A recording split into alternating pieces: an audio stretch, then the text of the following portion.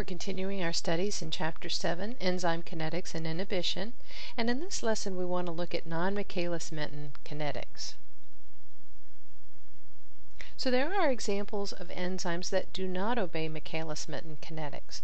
Remember, in order to derive that expression for the Michaelis-Menten equation, we made some simplifying assumptions. So if in any case we find a reaction that violates one of those assumptions, then those simple rules no longer apply, and it might not be appropriate to use that Michaelis-Menten equation. So it becomes an important point then for us to know when it is appropriate and when it is inappropriate to use certain equations. In this example here, we have the reaction catalyzed by transketolase. It converts fructose 6-phosphate and glyceraldehyde 3-phosphate into erythrose 4-phosphate and xylulose 5-phosphate. Notice that we have two substrates and two products. These are called bi-bi reactions. That is a bi-substrate, bi-product reaction. So notice this violates our first assumption, and that was that we had one substrate and one product. So it doesn't fit the simple Michaelis-Menten model. Notice in this case, since we have two substrates, the enzyme will have an affinity for each one, so we actually have two KMs.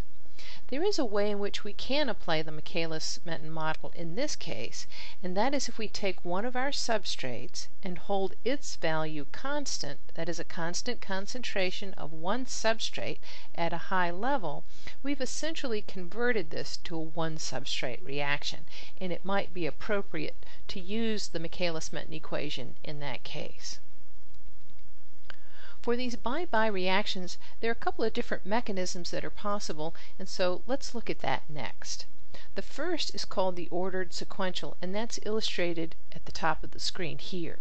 We have the free enzyme. It binds our first substrate A and our second substrate B, so here we have the enzyme bound to both substrates.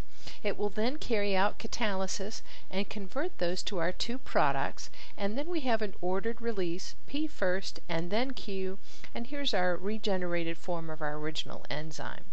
So it's sequential in that we have to bind both substrates before any catalysis occurs, and that there's an order in which the substrates bind and the products release.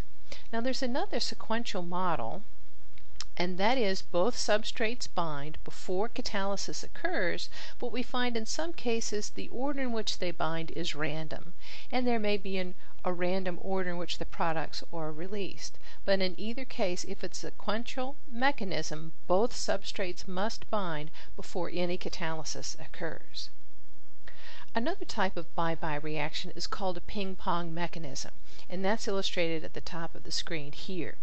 Here we have our free enzyme. It binds the first substrate, and then we find that it's probably going to pick up a group from A, so now we have a modified form of the enzyme, and that's illustrated as F here, and we've formed our first product P. Our first product P is released, and here's our modified enzyme here. Now we bind our second substrate B, and now that gets converted to our final product Q. Q is released, and here's our original form of the enzyme. So you'll notice in this case we bound a substrate and carried out some catalysis without ever binding that second substrate. So hopefully you can see why this is called a ping-pong mechanism. Substrate in, product off, second substrate in, second product off. So again, the distinction here is that we can bind a substrate and carry out catalysis before we bind that second substrate. And we'll see an example of this as we go through the semester. Another example of an enzyme that would not obey Michaelis-Menten kinetics would be one that where the catalysis involved multiple steps. So recall one of our assumptions was that the catalytic rate constant was equal to K2, and that was irreversible, that there was just one step.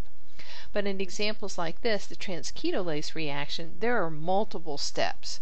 So Kcat is not simply one rate constant, but a collection of rate constants, and it can get pretty complicated. The meaning of Kcat is still the same. It's still the enzyme's turnover number, that is the number of substrate molecules that get converted to product per enzyme molecule, but it doesn't follow our simple model.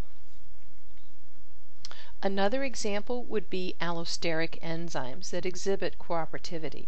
Remember the example of hemoglobin, where the oxygen bound in one subunit converted the molecule from the T to the R form, and that made it easier for oxygen molecules to bind in the other subunit. So the binding was cooperative.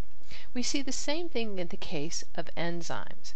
That is, the presence of substrate in one active site affects the catalytic activity at other active sites. This is often true for multi-subunit complexes, though we will look at one example of a rather impressive allosteric enzyme that is only one polypeptide chain.